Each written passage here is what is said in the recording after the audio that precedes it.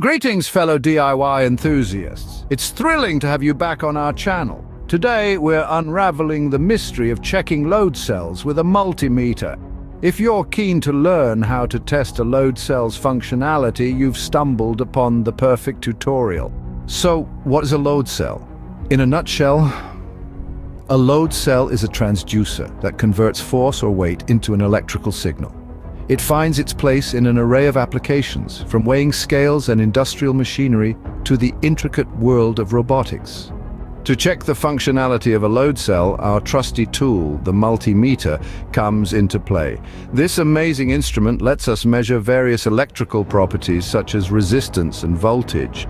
Now it's time to walk you through the steps.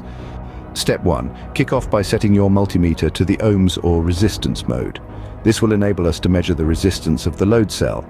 Step 2. Identify the terminals of your load cell. Typically, load cells boast 4 wires: red, black, green, and white.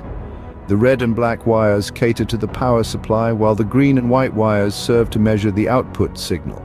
Step 3. Connect the multimeter leads to the green and white wires of the load cell. Ensure the red lead connects to the green wire and the black lead links to the white wire. Now it's time to take a resistance reading. A functional load cell should display a specific resistance value. To determine what that value should be, you can either refer to the load cell's datasheet or consult the manufacturer's specifications. Step 4. Observe our load cell's resistance reading of X ohms. This signals that the load cell is within the acceptable range and is functioning as it should.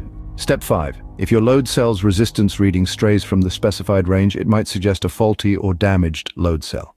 In such instances, replacing the load cell with a new one is advisable. And voila, you've successfully checked a load cell with a multimeter. This simple process ensures accurate measurements and wards off potential issues. Remember to always refer to the load cell's datasheet or the manufacturer's specifications for the correct resistance values. We've reached the end of this tutorial. We hope you found it useful. If you have any questions or suggestions for future videos, we're all ears. Leave a comment below. Do like and subscribe to our channel for more DIY tutorials. Until our next rendezvous, happy testing!